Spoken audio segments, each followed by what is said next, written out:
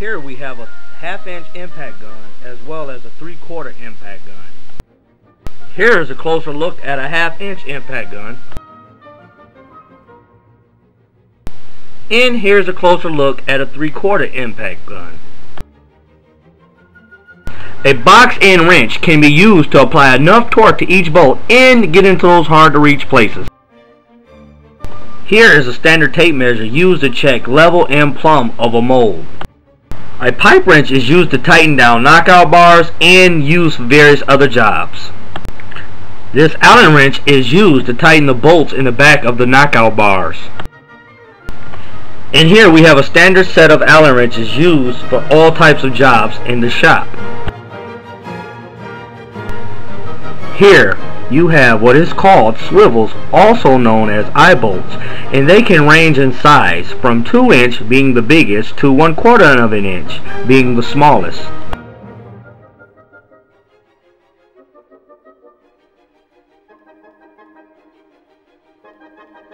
Here in this next clip you're about to see are some of the basic components used during a mold change.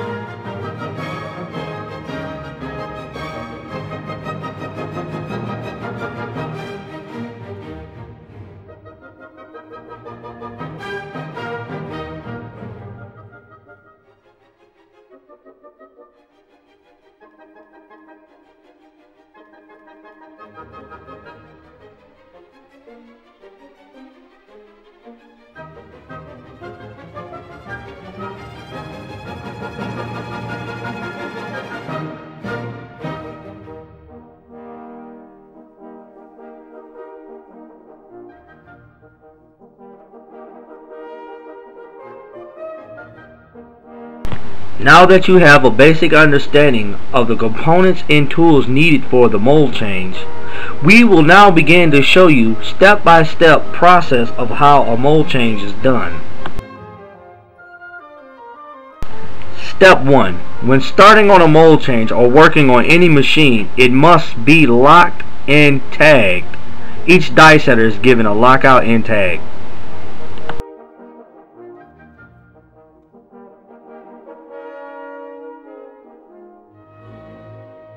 Step 2. Turn off power to thermometers by pressing the stop button on the top and bottom thermometer.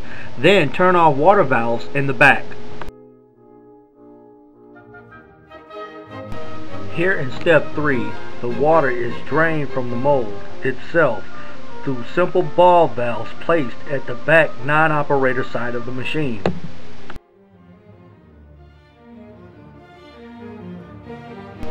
Here we have a can of rust preventive used before closing the mold to do the mold change.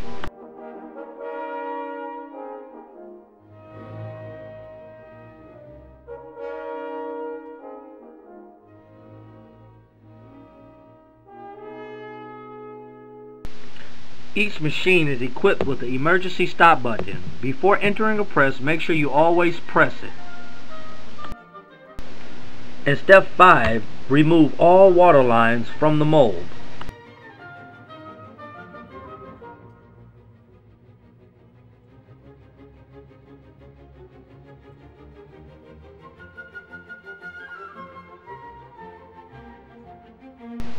After completely spraying the mold down with rust preventive and disconnecting all the water lines, advance ejectors forward, then retract. Now you're able to close the mold.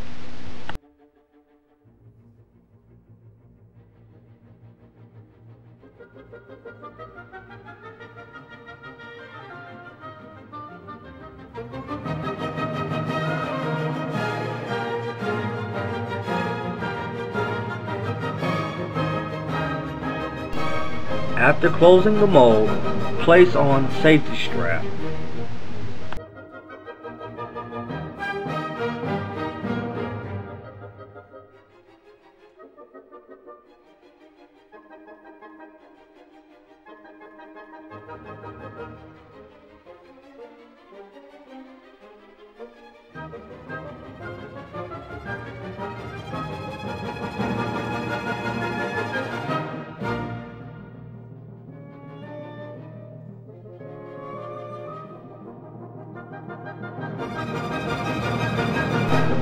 After placing the safety strap on the mold, it is now time to disconnect the knockout bars from the butterfly plate.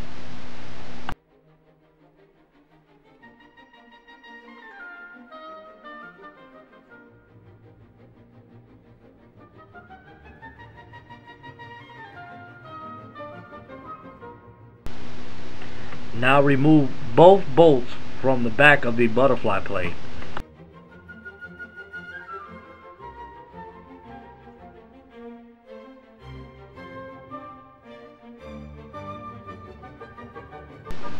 Next, you're now able to place your swivel on top of the mold. Hand tighten swivel until swivel is flush with the mold.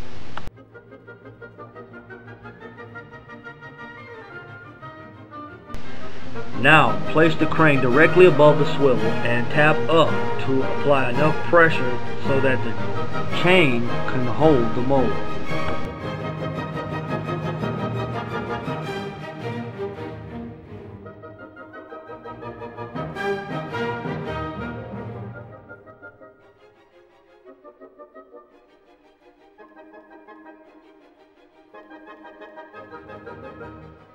Now that the mold is securely connected to the crane, you can begin the unclamping of the mold by simply taking your air gun and removing each bolt and clamp from the mold.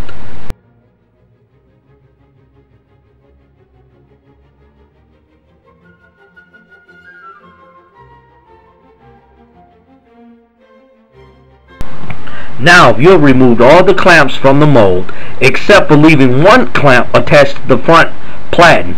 The reason for it is that when you're removing the knockout bars, you don't want the mold to move. Always be sure to operate machine in mold set. Retract platen all the way back, then remove your knockout bars.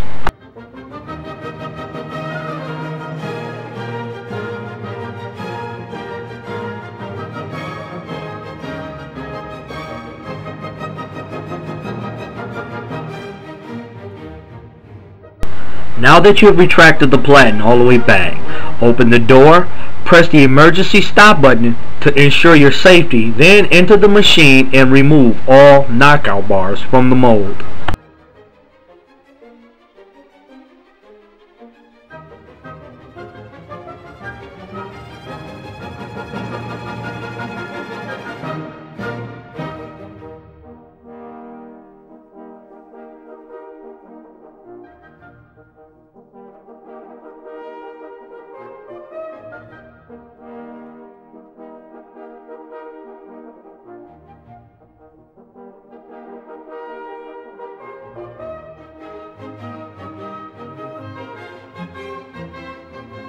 Now, once all knockout bars are removed from the mold, remove the final clamp that holds the mold to the platen. Remove this so you're able to pull the mold out of the press.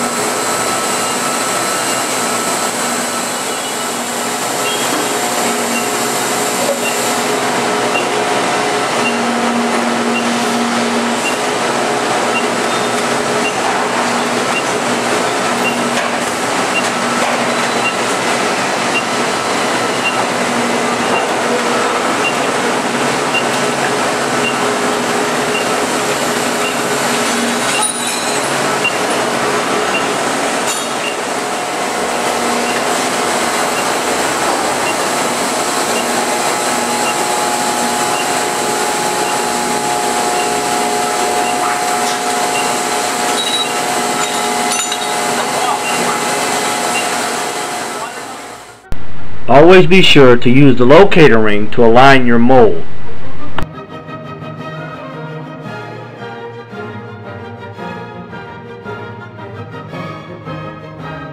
Once mold is flush with the platen, use your tape measure to ensure level and plumb. Now, after aligning the tool, place a couple of clamps on the front platen.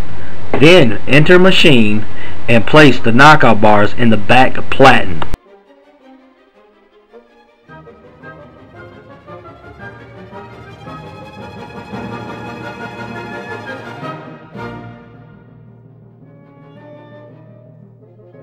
Once you have placed the knockout bars in the platen, it is time to pull the mold's program.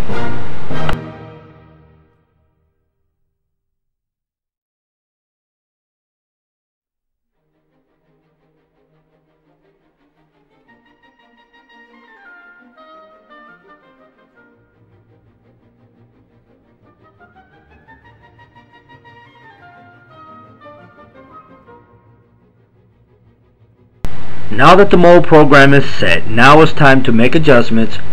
Bring your platen as close as possible to the mold, then tighten in knockout bars.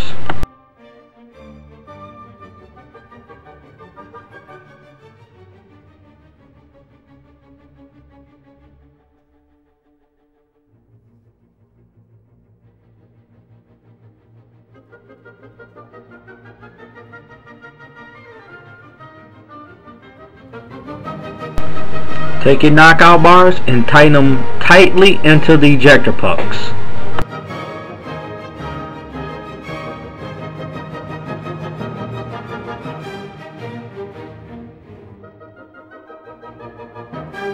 Now with your pipe wrench, tighten down each knockout bar.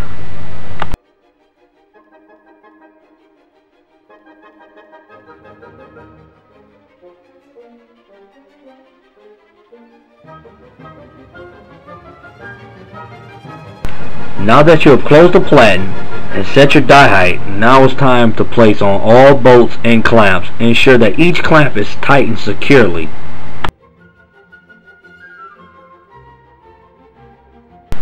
Once all clamps are set, it's now time to hook up your valve gate lines.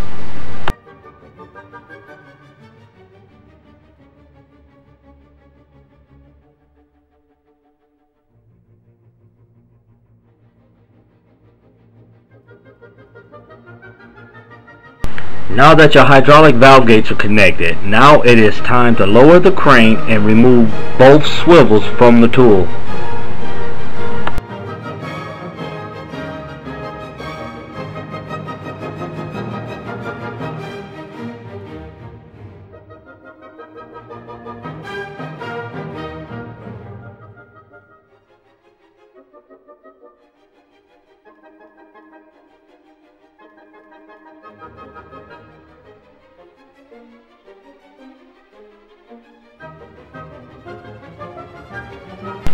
Once the crane has been moved away from the mold, now it is time to connect the knockout bars to the butterfly plate.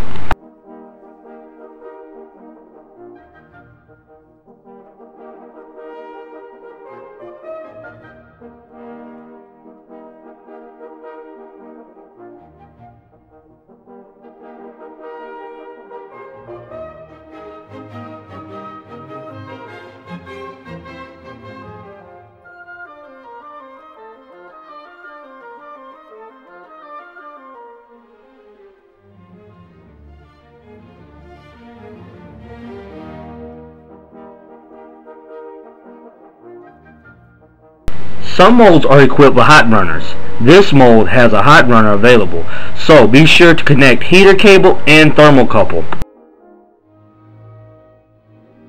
Now, after connecting the DME cables, it's time to remove your safety straps and open the mold.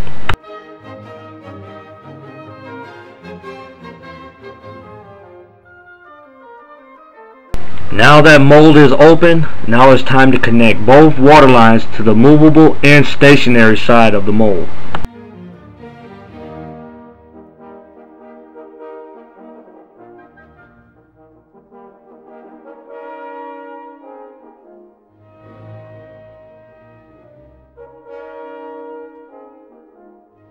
It is sometimes necessary to use what is called a 90 or an elbow to keep the water lines from rubbing against rails or ribs inside the machine.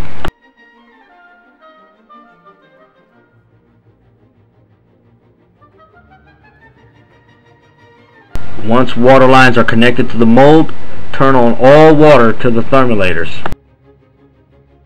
Once all ball valves have been opened, now it's time to turn on thermometers and adjust your temperatures. Now that the mold is set, it is now time to set the program for the end of arm tooling. It is now time to change the end of arm tooling. Take orange tabs, spin counterclockwise, remove end of arm from the grooves. Now take the new end of arm, place it in the groove, slide it down, and spin tabs clockwise to tighten. Connect both or all air lines so that tool is functionable. Now that the end of arm is set, you are now ready to turn on your DME unit or your hot runners. Go to your job book, open it up, and it will let you know how many zones to turn on. Turn on as many zones as needed and adjust temperature.